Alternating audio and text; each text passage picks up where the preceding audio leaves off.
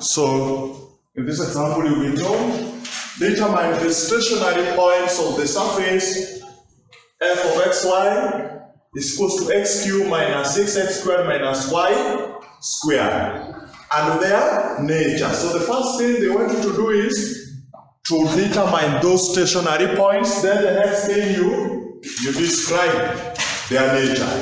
Is that okay? So we start.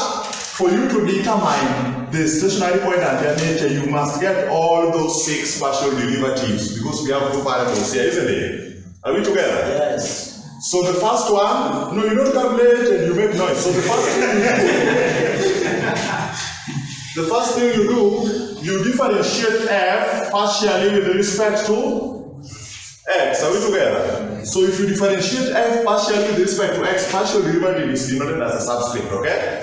If you differentiate f partially with respect to x, it means only x is a variable, anything else is a constant, isn't it? Yes. So here, x cubed partially with respect to x, you get 3x squared, isn't it? Then here, if you differentiate 6x squared, you get minus 12x. If you differentiate negative y squared, what do you get? 0, because you are doing it partially with respect to x, meaning anywhere you don't see x is a constant, isn't it? Yes. And if you differentiate a constant, you get 0. So we've done this. So it means this partial derivative with respect to x will give us 2 more, isn't it? So the first time we differentiated partially with respect to x, we want to differentiate it again, partially with respect to x again for the second time. Are we together? If you differentiate this for the second time partially with respect to x, it means only x is a variable, isn't it? So we get 6x if you differentiate 3x squared, isn't it? Then if you differentiate minus 12x, you get negative 12, because we are doing it partially with respect to x. Only x is a 6. This one is 6, good. This one is 3 times 6x minus 12. Very good. So you go here next, you differentiate it for the first time partially with respect to x, isn't it? Then you are doing it for the second time partially with respect to y. So if you are now differentiating it partially with respect to y, only y is a variable, isn't it? So it means anywhere you don't see a y is a constant, isn't it? So it means there is no y here. If you differentiate this, you get 0 partially with respect to y, isn't it? If you differentiate this term partially with respect to y, you get 0, because only y is now treated as a variable in partial differentiation, isn't it? So in the end, we found when we differentiate partially with respect to x, we have 3x squared minus 12x. Then this has given us 2 more. If you differentiate it for the second time with respect to x, you got 6x minus 12. The first time with respect to x, the second time with respect to y, you got 0. Are we together? Are we together? Yes. Then you go again, you now want to differentiate this function partially with respect to y. We now want to differentiate this function partially with respect to y. So if you differentiate it partially with respect to y, it means only y is a variable. Anything else is a constant. So if you differentiate x cubed partially with respect to y, you get 0, because there's no y here, isn't it? If you differentiate minus 6x squared partially with respect to y, 0, because there is no y there. Are we together? Only y is a variable when you are doing it partially with respect to y, okay? If you differentiate minus y squared partially with respect to y, minus 2y, you are done, isn't it? Then this is to give us 2 more, isn't it?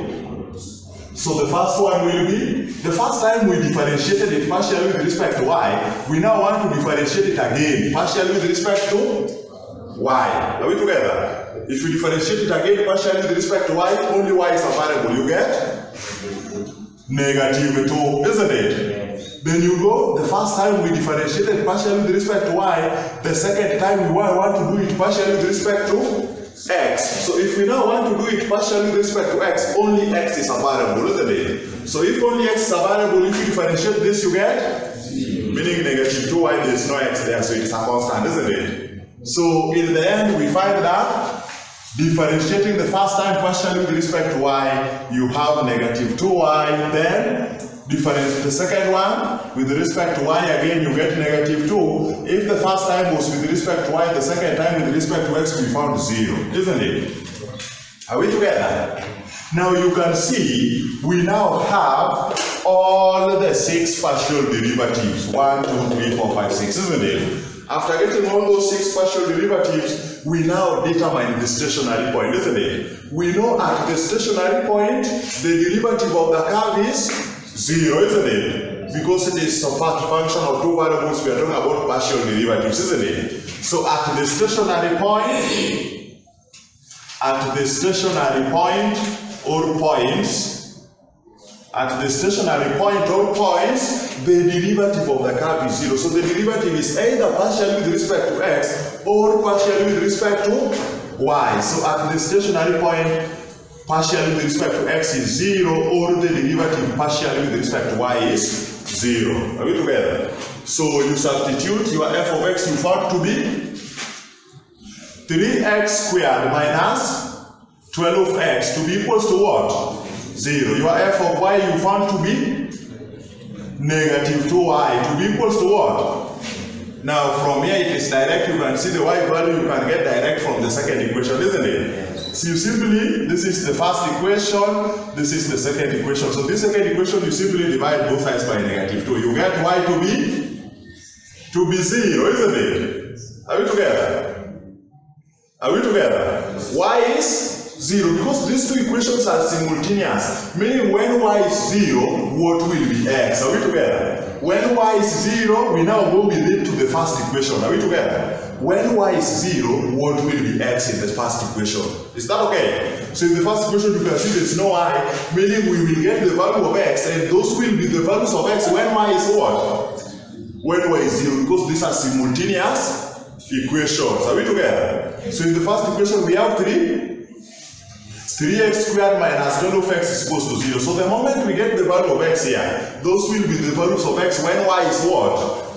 When y is 0. So we divide all through by 3, isn't it? This is quadratic. This is quadratic. So if you divide all through by 3, what do you have? X squared minus 4x is equals to, that is a simplest form, isn't it? So you can see this is a quadratic equation, and from this quadratic equation you can factorize out x, isn't it? So we have x into x minus 4 is equals to 0. So it means either x is equals to 0 or x minus 4 is equals to 0. Are we together? See, that is how to solve a quadratic equation. So if x minus 4 is equals to 0, what does that imply? X is equals to? So it means when y is 0, x is 0 or x is 4. So we have two stationary points. Are you seeing that? We have two stationary points. So the first stationary point you can say x1, y1. When x is 0, you can see y is 0. Are we together? The second stationary point x2, y2. When x is 4, you can see y is 0, because this was the value of y for both x's, isn't it? Meaning x is 0 and y is 0, or x is 4 and y is 0, because this y is equal to 0 was the solution of this first equation, isn't it? Simultaneous equations. Are we together? So we have the two stationary points. Are we together there? After getting the two stationary points, we now want to determine their nature, isn't it? We want to determine their nature. So how do we determine the nature of these two stationary points? We use the discriminant, which is defined by the determinant of the Hessian matrix, isn't it? So we have f is a function of xy. So if you want the discriminant, you get the determinant of a Hessian matrix. So there are two variables here, x and y. So if there are two variables, it means the Hessian matrix is a 2 by 2 matrix, isn't it? Are we together? So you put your f when you want to construct, then you start. The first variable here is x. So x forms the first row. Partially with respect to x, partially with respect to x, you are done with the first row. Are we together? The second variable is y forms the second row. Partially with respect to y, partially with respect to y. Are we seeing we've defined all rows? We now define column, isn't it? X is the first variable here, so x form the first column, partially with respect to x, partially with respect to x. We are done with column 1. Are we together? You move, y is the second variable here, y forms the second column. Is that okay? So, with the partial with respect to y, partial with respect to y. So, you've seen you've constructed a 2 by 2 Hessian matrix, isn't it? Now, we now want to use this. Its determinant is what is the discriminant, isn't it? So, we now want to start with the first point, which is 0, 0. So, for this point 0, 0, what is the discriminant? Meaning, for this point 0, 0, what is f of x, x? F of x, x, you have there as, look at your f of x, x. F of x, x is 6 minus 12. Are we together? But look, for this point, we want to put that f of x, x. Here we have f of x, x. Here is f of xy. Here is f of yx. Here is f of yy. So we want to start substituting. What is this f of x for this point? Meaning where there is x, you put the value of x for this point, isn't it? The value of x for this point is what? It's 0. So if you put 0 there, you remain with negative. Meaning f of x, x for this point is negative.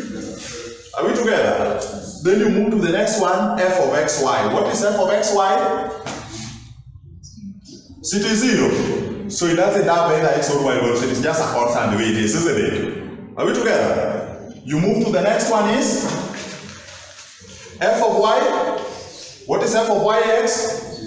It is 0. It is already a constant, so we don't need to substitute anything when it is already a constant, isn't it? You move to the next one, f of yy is negative 2. Negative 2 is already a constant, so we don't need to substitute anything. Are we together? So, what is this determinant to give us the discriminant? What is this determinant? See, the product of the main diagonal minus the product of the minor diagonal.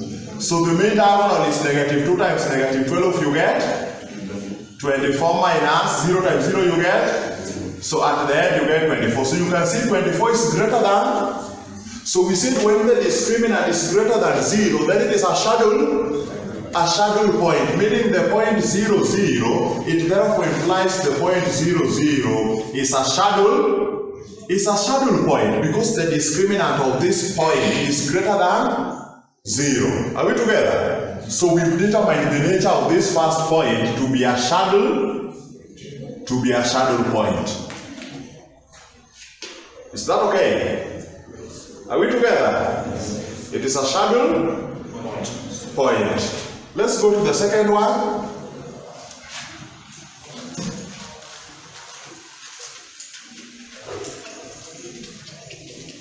The second point is 0 is 4.